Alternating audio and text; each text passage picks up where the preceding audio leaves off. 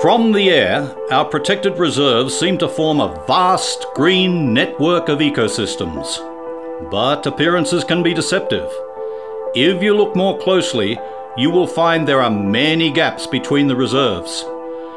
From the Otford-Stanwell Tops corridor in the north, the Sandon Point corridor halfway down, to the Calderwood corridor at the southern tip of the escarpment. These are the lifelines that link the reserves together, serving as wildlife corridors and nurseries to restock the reserves in the wake of major fires and urban impact. And yet, somehow, they remain unprotected, vulnerable to urban sprawl and industrial development. Thankfully, a number of dedicated community groups and hard-working individuals are doing everything possible to secure the future of these green corridors. Let's meet some of these heroes.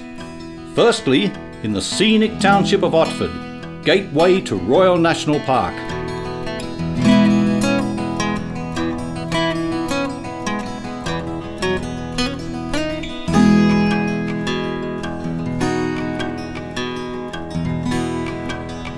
I'm Natasha Watson. I've been living in Otford since 1998, an active member of WIRES, which is the Wildlife Information Rescue Service, primarily rescuing, fostering wildlife, and also an active member of the Otford Protection Society Incorporated, which is just a community group established to help conserve the area and the lifestyle and the beautiful bushland that surrounds us for the not only Otford but Helensburgh and Lilyvale and Stanwell Tops as well.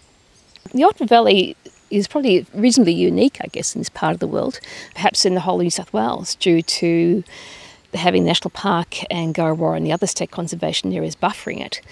People who do visit down this area are often just absolutely amazed by the creatures that we almost take for granted that come and visit, from the king parrots to swamp wallabies, sugar gliders, the brush-tail possum, ring-tail possums, and beautiful birds like lyrebirds that regularly come down to the river to drink.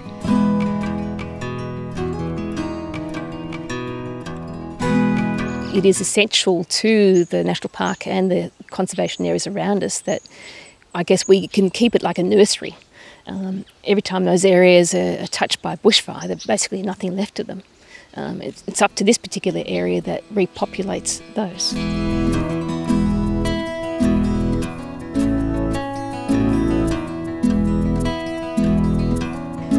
I'd like to see, for the Otford-Helensburgh area in the Lilyvale, I guess, we must stop the further fragmentation, I suppose. And we need to protect the link from the Royal National Park and Illawarra and Warranora, and behind us the Illawarra Escarpment, which is also known as the Illawarra Escarpment State Conservation Area.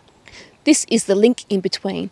That link needs to be protected, needs to be improved, not only for conservation but also for tourism, for our wildlife, for our fresh air, and just the green habitat corridor.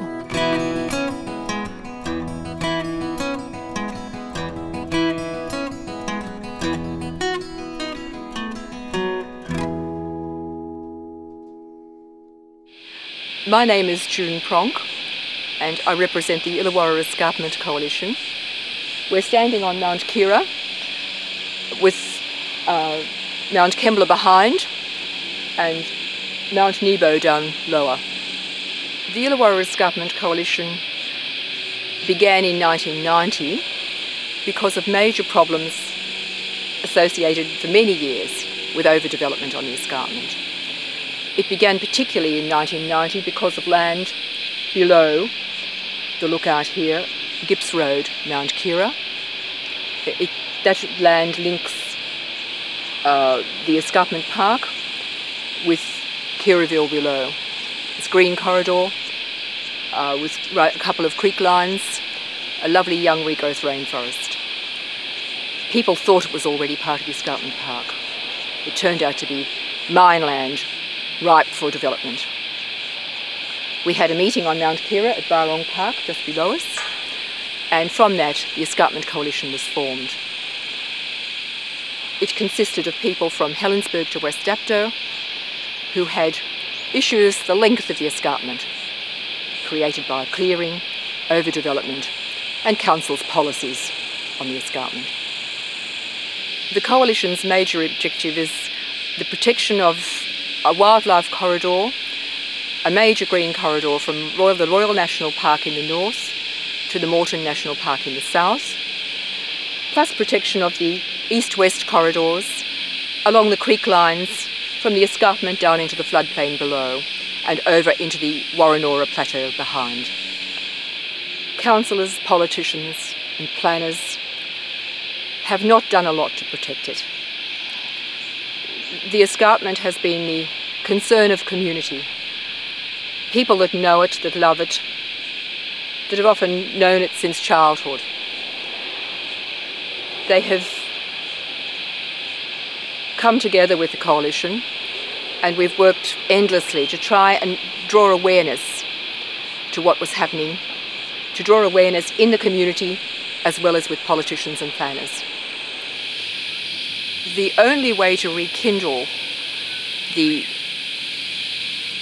issues and to force planners and politicians to do something now when they have all this material available is if the community itself, the wider community, not just the people that belong to the coalition or national parks or some other really community conscious, environmentally conscious organisation, but ordinary people look at their politicians and say, who am I voting for? What do they stand for? And to know them before they go to the election and to vote for those who will protect not only their quality of life, but protect the environment on which they depend. Because unless we look after the environment, we're lost.